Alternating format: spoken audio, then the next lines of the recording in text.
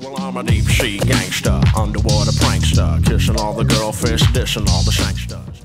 So, the other day I went to go check my RO water when I was making it, and I had a little line marked in my brute container, you know, for my gallonage for my water changes.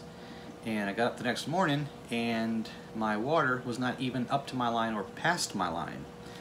So is my sensor not working on my RODI XP Aqua Flood Guardian? I don't know. Let's do some tests and find out.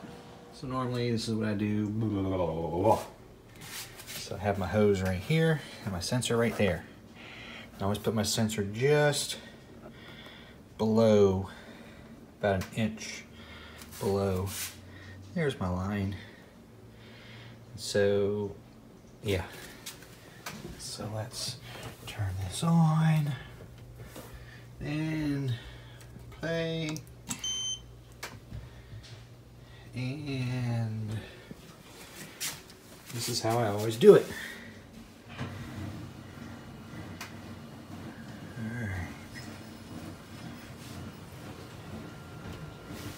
Any second.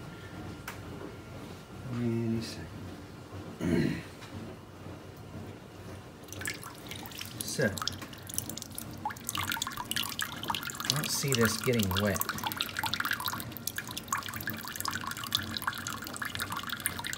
But yet the other day, it stopped below my line.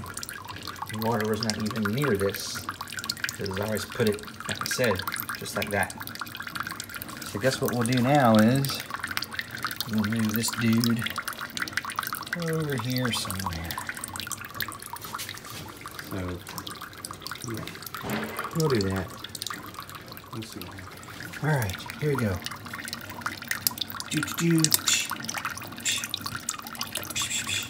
Splash the water. Splash the water. Splash it. Here, pour the water on it. Pour the water. Pour water on it. Splash. Pippity. Pippity. Pip. Baba. Yeah.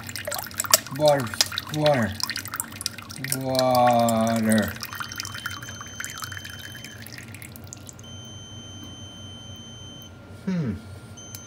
But you see how much it took. Like I had to pour the water on it for that to happen. So, let's hit play again. Let it start going. And here we are. So now, here we go. One more time. Bat. Oh. But still, that took like a whole lots and lots of splashing. Like I had to really wet it. Okay. All right.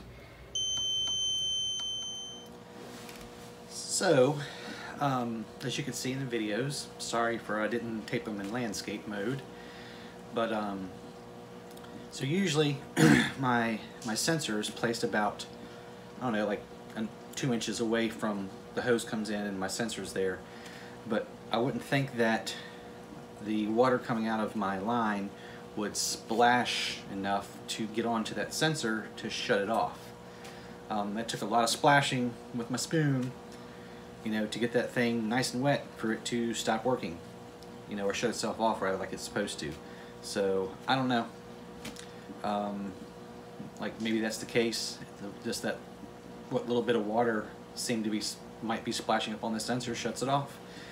But usually when I'm making it, I look at it and the sensor is not wet from little splashes coming from the hose.